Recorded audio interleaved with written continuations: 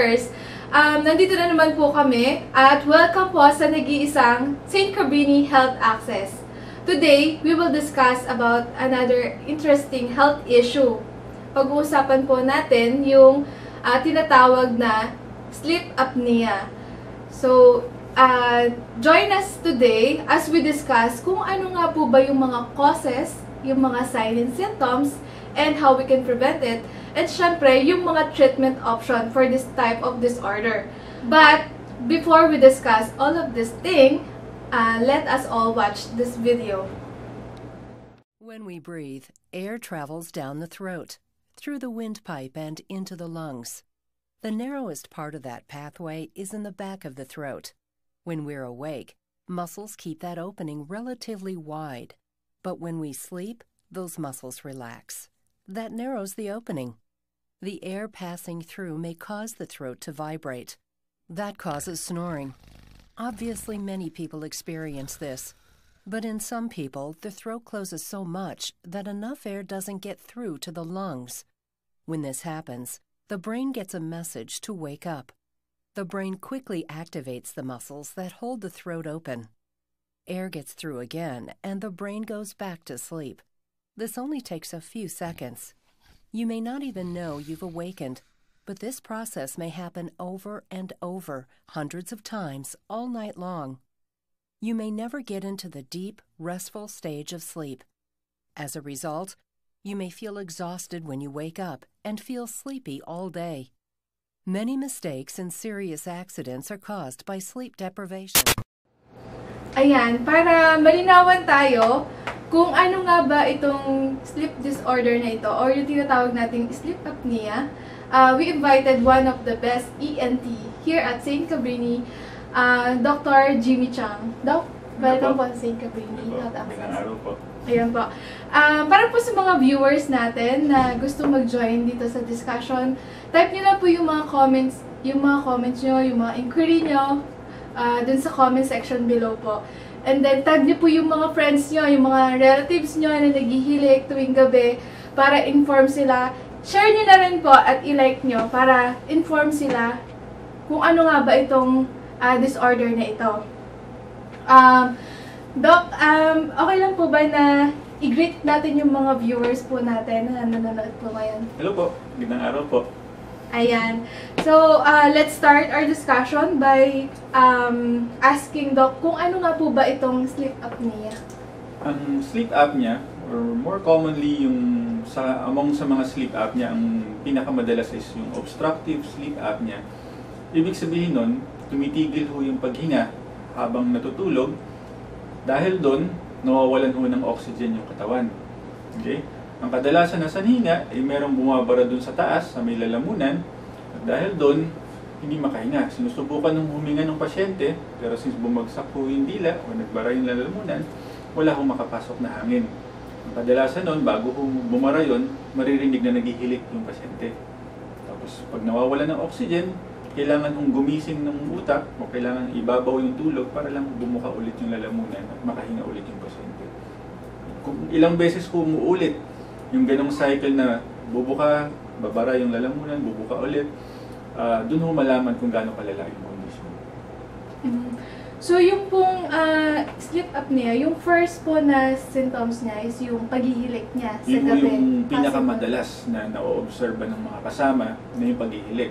Ang mga ibang simptomas is yung madalas kailangan gumising sa gabi para umihi. Usually, nakakatatlo, 4 na beses na ihi sa gabi. Senyalis ho yun na yung katawan ho, stressed siya habang natutulog, hindi nakakapagpahinga. Kaya malakas yung gawa ng ihi, tapos maya kailangan kang gumising para umihi. Yung isa pa, epekto niya sa araw, parang laging antukin, laging kulang yung tulog mo. Kasi kapag nakatulog ka, kahit sabihin natin 8 oras ho yung tulog, lahat ho yun mababaw.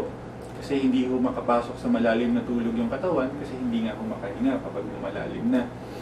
Kaya maya gumigising yung utak, dahil doon, kahit mahaba yung tulog, laging puyat yung pakiramdam. Minsan pagising sa umaga, tuyong-tuyo yung lalamunan, or minsan masakit yung ulo.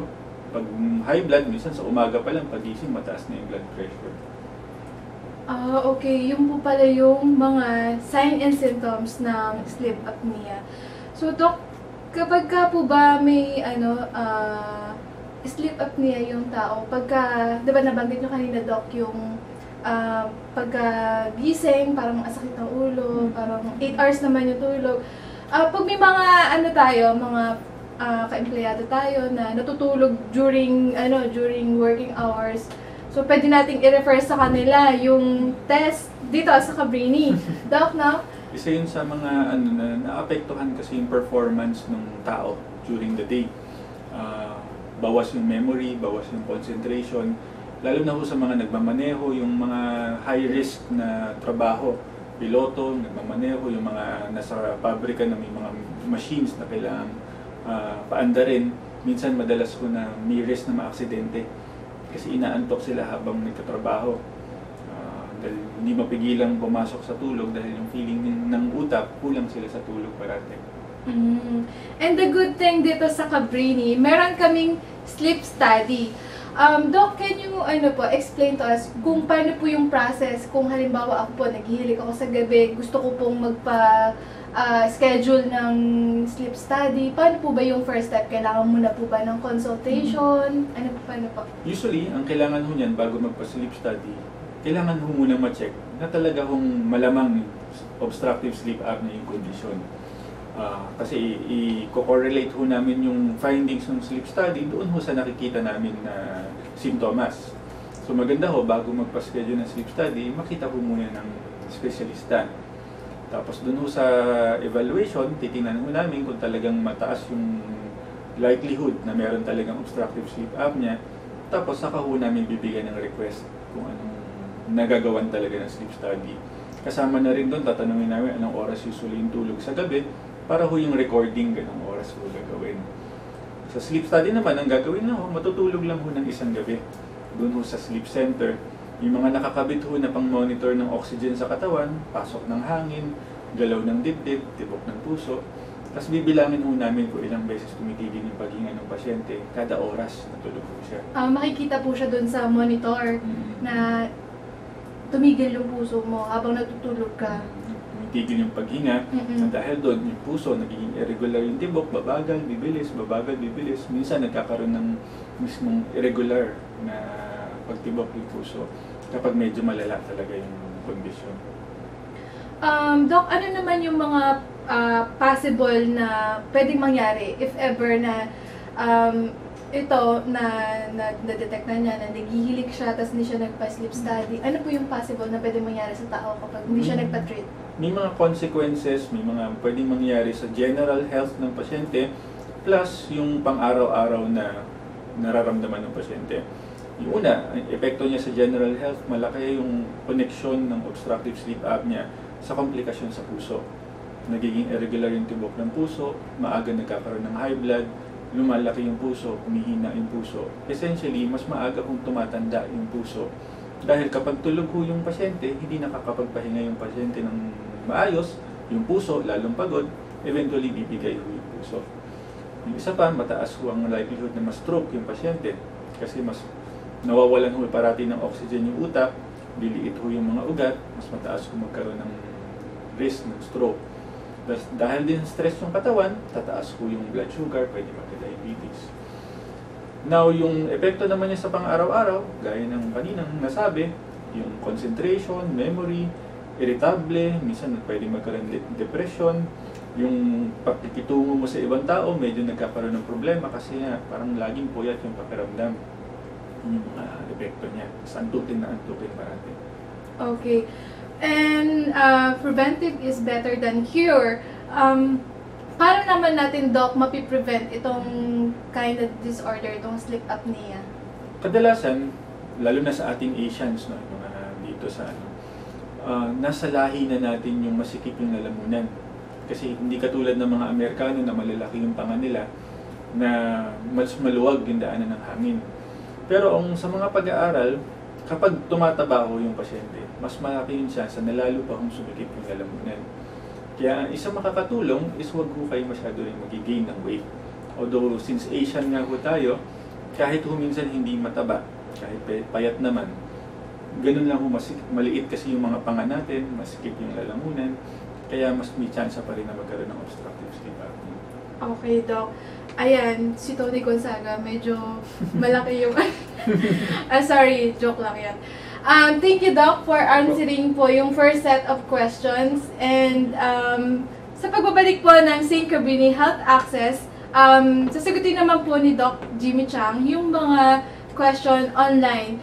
It's never too late para dun sa mga online viewers natin dyan na mag-send po ng mga questions. Pwede nyo pong i-send po sa comment below, and then sasagutin po yan mamaya ni Dr. Jimmy Chang.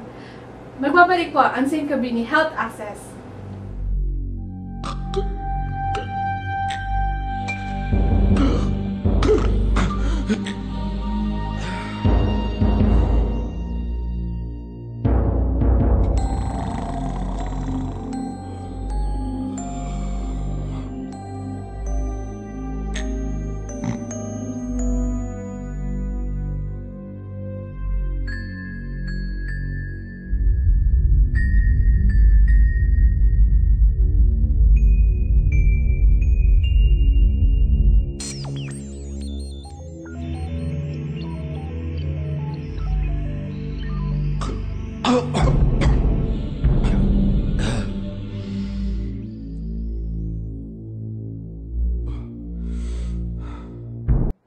Welcome back sa St. Cabrini Health Access, and we still here with Dr. Jimmy Chang, and pinag-uusapan pa rin po natin ang sleep apnea. Sa part na to, pag-uusapan natin yung mga questions po ng mga live viewers. Sasagutin po natin yung mga tanong nila, and then yung sa mga online viewers natin naka-tune in pa lang, it's never too late to send your questions. Pwede nyo po yan i-send, and then Dr. Jimmy Chang will answer it. So, ito po, first po, nanggaling po kay Riza. Ang sabi po niya, madalas po akong sabihan ng asawa ko na madalas akong humihili. Posible po bang may sleep apnea ako? Yun yung kadalasan na sintomas, no? Yung paghihilik. Tapos most of the time pa niyan, ang nakakakita, siyempre, ang nagko-complain, yung kasama sa bahay, yung katabi. Yung pasyente kasi mismo, hindi sila aware na naghihilik sila. Kadalasan nga ho niyan, in denial pa. Pag sinabi mo, lakas mo magilik, hindi naman. Ganyan. Pero kapag pinatest mo, makita nila talaga na naghihilik, makita nila yung paghinga nila, sa kanila ma-realize, no? Malala pala. Kaya mas maganda ho, pag gano'n naghihilik, patingin ho kayo. Tapos kung mukhang may malaki talaga yung chance na may sleep apnea, papatest ho, tapos tingnan natin kung talagang positive yung sleep apnea. Possible ba, Doc, na halimbawa may tao na parang natutulog siya tapos nakita na lang kinaumagahan, parang wala na siya, wala na siyang buhay? Possible ba na ang cause ng death niya ay sleep apnea? Possible, pero marami kasing ibang mga posibleng cause pa ng namamatay sa tulog. Pero pwede, kasi lalo na kuwari lasing ka, nakainom ka ng sleeping pills, mas tatagal ho kasi yung chance na hindi ka humihinga. Kasi nawawala ho yung protection ng utak na kapag hindi na humihinga, ikigisingin ka.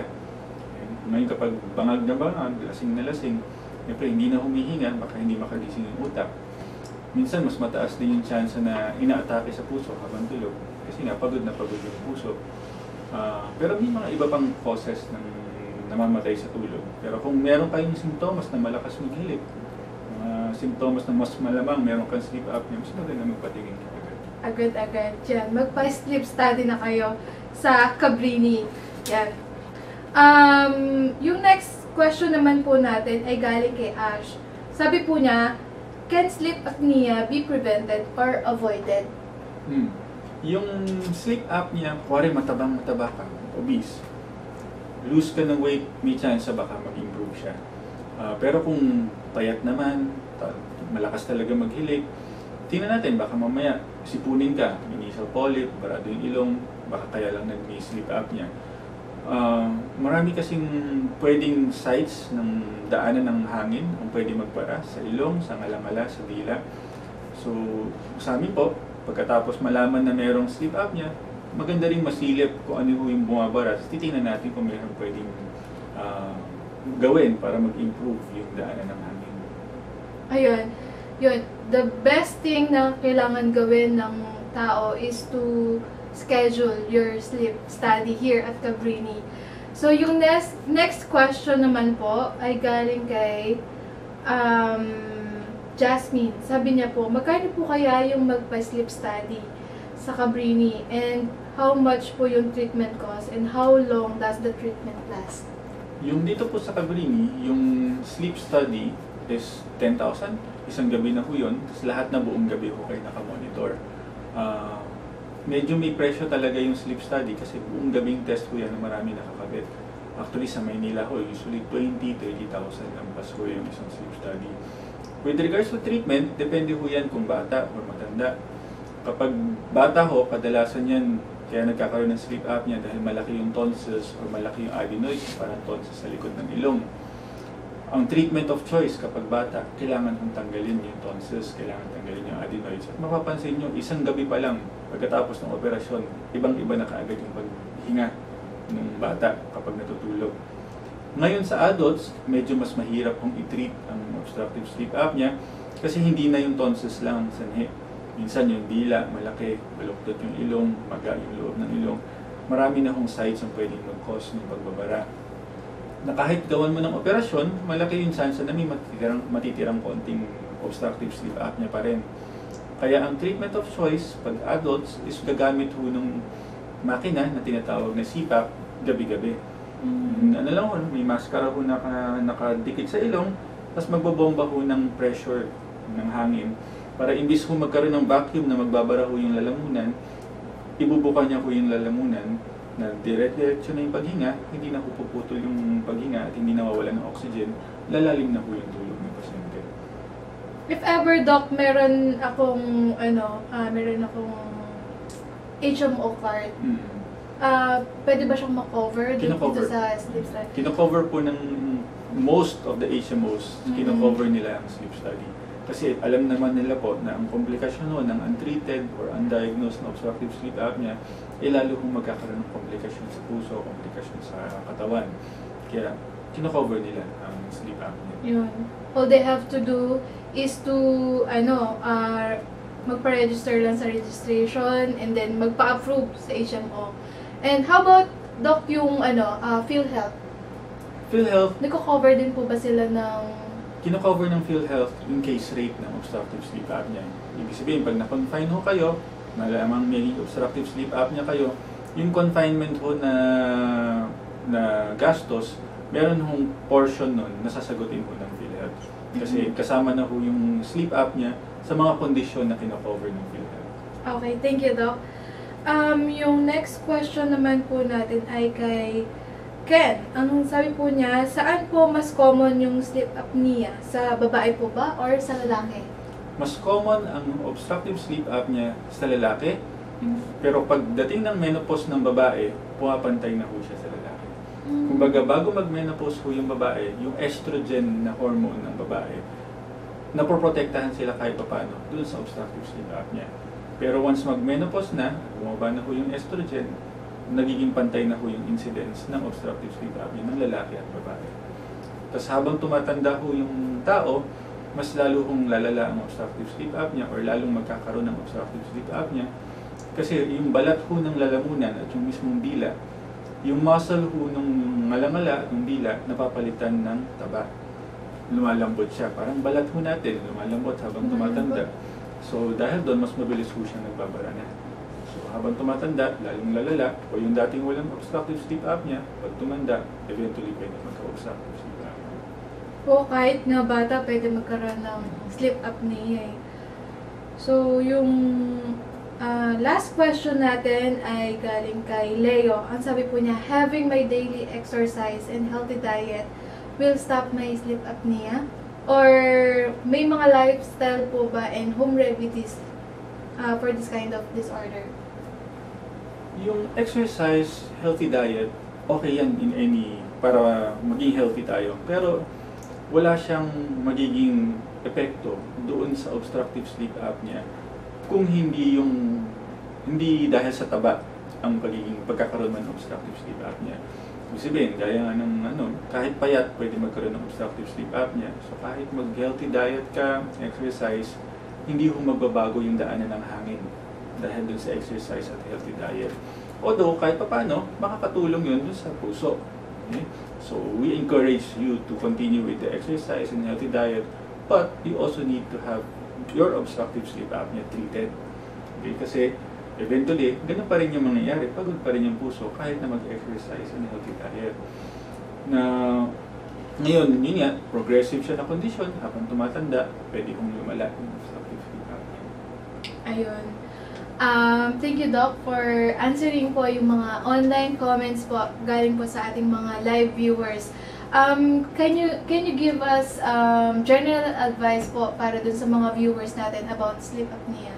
General advice is, kapag meron ka ng simptomas na parang feeling mo merong mali sa tulog mo, na kahit ang haba ng tulog mo, parang antukin ka pa din, irritable ka, masakit yung ulo sa umaga, sabi nila malakas maghilik o minsan nakikita nilang talagang humahagok, mga ganun kapag humihinga, mas maganda ho magpatingin. Tapos magpa-test, malaki ho magiging epekto nun sa pang-araw-araw na performance nyo at saka sa long-term na health, malaki ho magiging benefit kung ipapacheck nyo at ipapatreat nyo yung inyong obstructive sleep apnea. And then para po dun sa mga live viewers natin na nagtatanong about dun sa clinic schedule nyo po dito sa Cabrini, ano po yung schedule natin dito, Doc, sa Cabrini? Dito po ako ng Tuesday, Thursday, and Saturdays ng umaga, 9 o'clock hanggang 11, pero kadalasan lumalabas hanggang 12. Ayun. Para dun sa mga gustong magpa-sleep study, bisitahin nyo lang si Doc Jimmy Chang tuwing Tuesday, Thursday, and Saturday, 9 to 11 a.m. Maraming salamat po sa mga lahat ng viewers na nag-send ng mga comments and inquiries, mga questions. Thank you po sa lahat ng mga naging part nitong discussion na ito. Muli ako po si Rizal Marqueses and si Doc Jimmy Chang. Maraming salamat po, and this is St. Cabrini Health Access.